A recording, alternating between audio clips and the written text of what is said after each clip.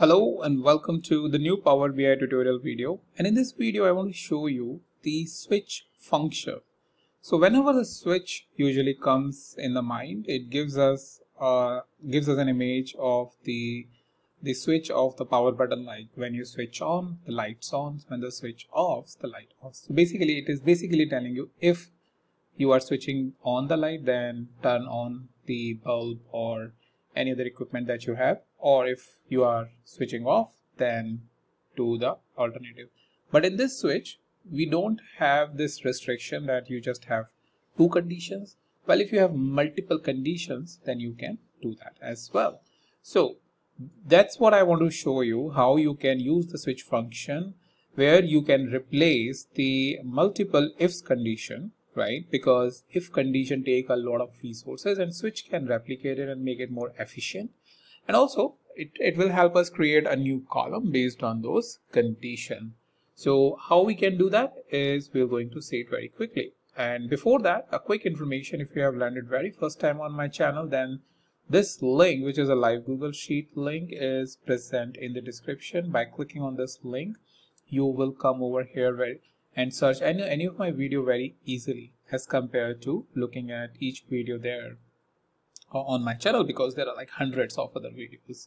So just to make your experience easy in terms of finding the Power BI video based on your interest, you can search it over here and click it using the link that is present in the column B. With that information, let's go to Power BI. So here we are in the Power BI, and I am using this orders table. The link for this data set is also present in the description. So what I want is, I have just very quick and easy to understandable one scenario, that we have these regions, and the region is central, east, south and west. So east, west, central and south. That's how I remember this. These four regions, let's say they have four different tax implication, right? And we want to apply, and we don't have this tax implication column over here. So we have two options. Either we create a new table where we just have two columns like region and tax and apply it over here there, right? Or we can create it with the help of or we can create a new column with the help of the regional. Now with that, you will have it for each row, right? And then with that, you can apply it, let's say, on the sales, or sales, or the profit that we are having. But profit does not make sense in case of a tax. Sales really makes sense, because profit is after everything you have taken off, like sales or cost and everything. So I just want to show you or demonstrate you how you can do this with the help of the switch function. Okay, for that I will going to create a new column, and this new column we will going to say tax implications that we have, and we will say switch. So you will see that switch expression, value, result, and finally what if it does not able to find any value. So in this case, expression will be very simple. We will simply specify region, right?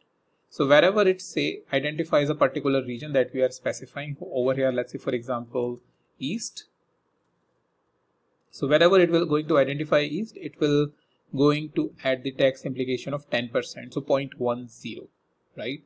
And similarly west, right, 0.12, let's say 0.12 comma. Then we have central, that will be let's say 0.07, that means 7%, and south, let's say 0.15, 15%. Okay, and finally, if it is not able to identify, then 0.10. Let's say if this is what the condition is. So this final one is else. Okay, so you click OK, and the tax implications column will be created here. So west is 0.12, right? So 0.12 is now present in front of west.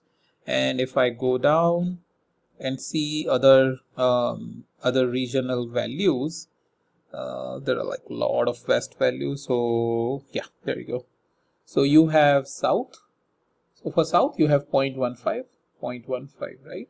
And central is what you have 0.07, central is 0.07. So it is working as expected with the multiple it has replaced those multiple if condition. If region is this, then this. If region is this, then this. Else 0.10 to simple switch statement, because it is more resource efficient. So I recommend that whenever you are in a scenario where multiple if statements are there, see if you can replicate it with the help of the text implication.